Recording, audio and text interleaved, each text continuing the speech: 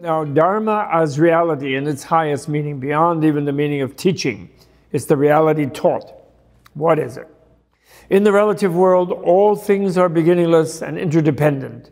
Even death is not the end of everything for an individual being. The subtle energy of consciousness is never destroyed, just like material energy. It is material energy, actually. I shouldn't say just like, it is material energy, it's just super subtle. Relative reality is everything. No one person or thing is really real or truly possesses the massive facticity, in Peter Berger's great term, it appears to have.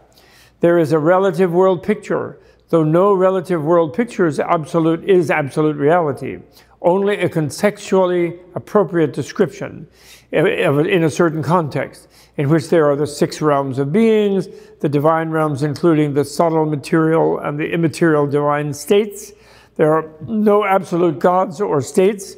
Even in the dualistic vehicle of the Theravada Buddhists and the Mahasanghika Buddhists, there is an awareness of the power of mental emanations, manomayakaya, what they call, included as quite a high fruit of the homeless life. The dualistic idea of nirvana as an absolute apart from the world gets it wrong according to non-dualist Mahayana thought. If nirvana, and it's a very simple reasoning really, if nirvana were an absolute reality apart from relative realities, its apartness would relativize it. It's as simple as that. There would be a boundary, a doorway to it. You would leave one to go into the other. It then becomes a relative space. It's no longer the absolute.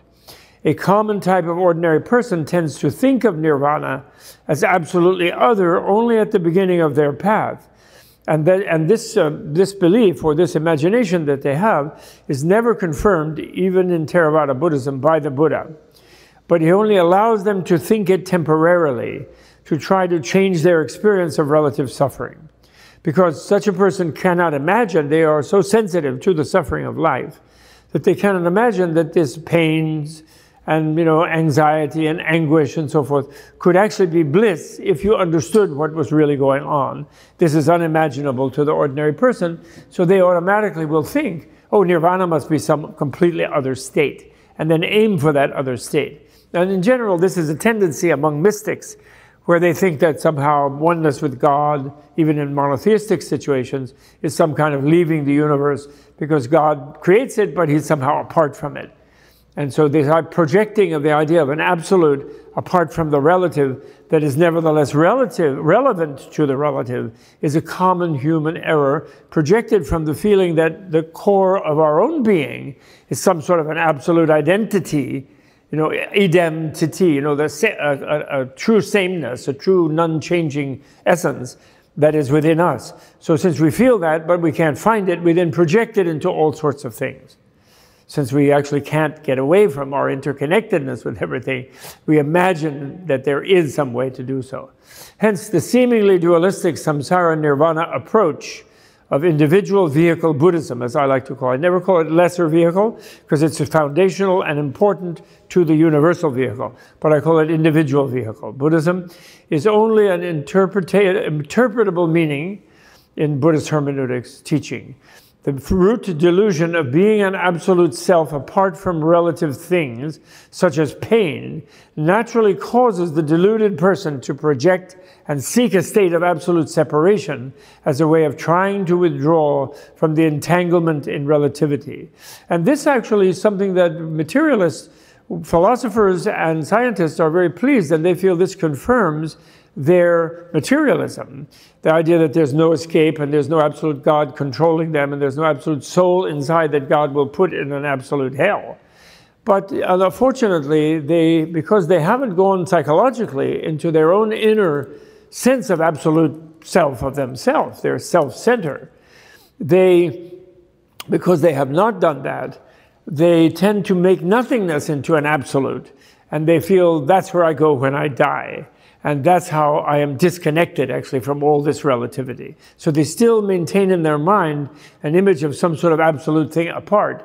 And even psychotically, therefore, those of us educated, as we all are, in schools where scientists tell us, as if they had discovered it, that the real reality of everything is nothing, that we kind of are nothing.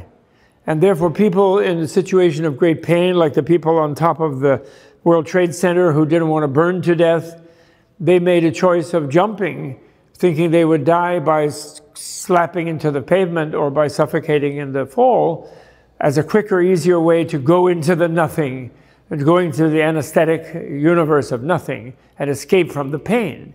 And that means that you go around thinking that at root, you are nothing right now. And that, of course, is very depressing on a subliminal level, and of course, utterly irrational as well. So liberation from misknowledge about an absolute self is not extinction of the relative self.